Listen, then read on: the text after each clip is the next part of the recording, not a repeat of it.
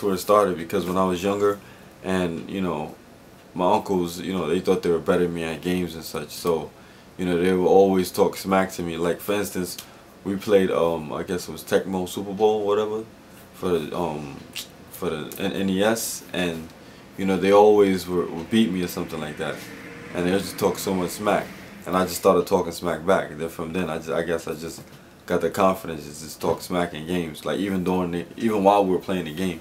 The way it's a whole psychological thing, because when you play in a game, a lot of people, the average person, they're quiet because they're focused. Since he's not used to kind of talking himself, to respond back to you, he's kind of like getting off of his game, because he's using half of his energy, on talking to you, rather than using 100% of his energy on playing a game.